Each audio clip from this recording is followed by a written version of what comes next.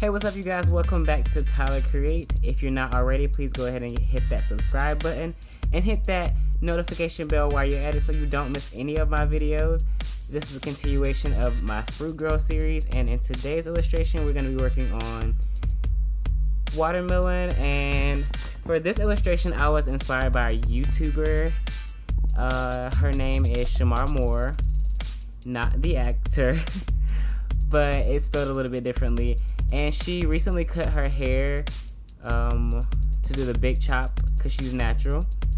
And so I really enjoyed watching her video and seeing how her hair turned out.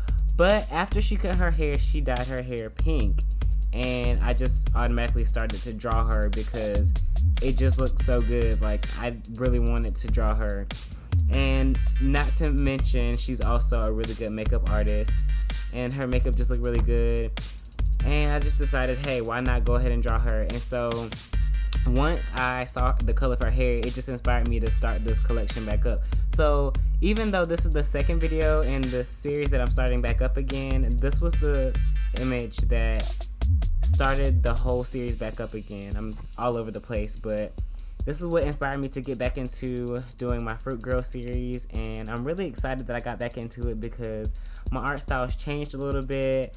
I'm understanding my materials a lot more, and I don't know, I'm just really excited about the summer, and I felt like summer was a perfect time to start the series back up. Now you can see that as I'm laying down my skin tones, I will start down with a sort of like the contour map for how makeup is done these days. And it really helps, actually. If you watch a lot of makeup videos, you get inspired to do different makeup looks on your characters yourself if you do characters or people, or draw people. And so that really helped me to get inspired for what fruit I was going to choose for this one. I also went in and invested more money in markers because I was kind of lacking in skin tone, so I went ahead and got some more of those. Then I also went to get more neutral tones and just basic markers that I needed that I couldn't work without. And also what I did was I went ahead and got more grays so that I can change the saturation of my colors that I do have. But yeah, I didn't really know what I wanted to do for her top, so I just went ahead and got inspired by the rind of a watermelon, and it kind of went along. I actually like this top a lot. But enough of the long talking. For this illustration, I kind of wanted the top to not match the hair. I wanted to like kind of be more free with this, and this is what I got. On a different note, things not regarding art really. I don't think I'm gonna focus that much on YouTube anymore as I have been in the past few years, which hasn't been like extremely consistent, but I just don't think that my platform on other social media websites are as high as they could be so that I can promote my work here.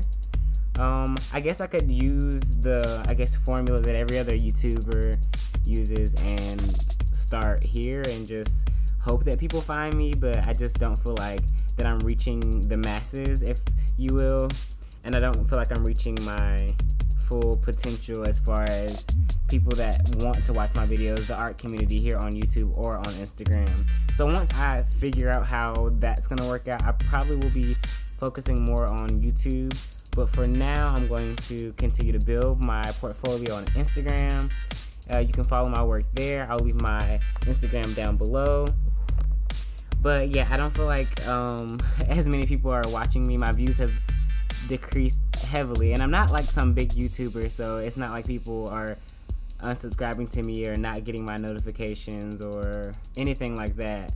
But I just feel like my work could be put in other places other than YouTube at this point. I will continue to upload videos, however, but they just won't be as frequently or as well thought out as the ones that I'm working on now. I just feel like, not that I'm not heard, but I feel like I need to build a bigger platform for myself before coming to YouTube. But that's all I really want to say about this illustration and where I am now as a YouTuber and as an artist. I do enjoy what I do, but I don't feel like that I will continue it much longer for right now. But if you do want more tutorials or any advice, tips, anything like that, please feel free to leave comments down below. I will make videos for those type of things or answer questions. But for this illustration, that's pretty much it, and I will see you guys in my next one. I hope you enjoyed it. Don't forget to subscribe and leave a like on this video if you enjoyed it, and I will see you guys in my next one. Bye!